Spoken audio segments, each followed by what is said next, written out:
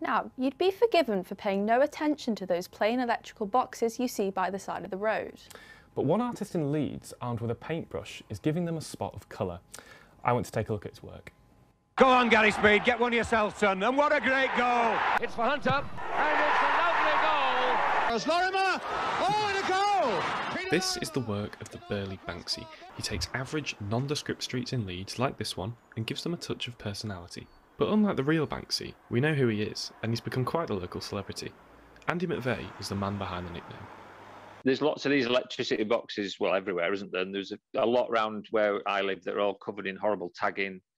And me and a friend just started painting over them with like trees and anything, flowers or something. And I was going down Welland Road one day, and there's loads of these boxes on the way down to the ground. And I thought, I could do one. I could do a Leeds United one. I could do one there and one there. And I thought, yeah, I could create like a pathway to the stadium almost.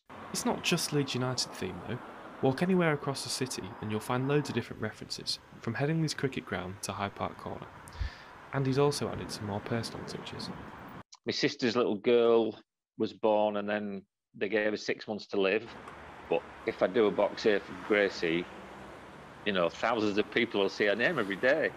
And I think that kind of helped my sister. He's got permission for his work from the phone companies who own the boxes, and he's inspired some other artists to get involved with these murals. Everyone around Leeds seems to love his work. It definitely brightens up, and they keep changing all the time as well, so they keep getting updated, which is good. Moved here around 4 years ago, and I'd not heard of him before, and then I started seeing all these little boxes being painted, and I thought it was quite nice.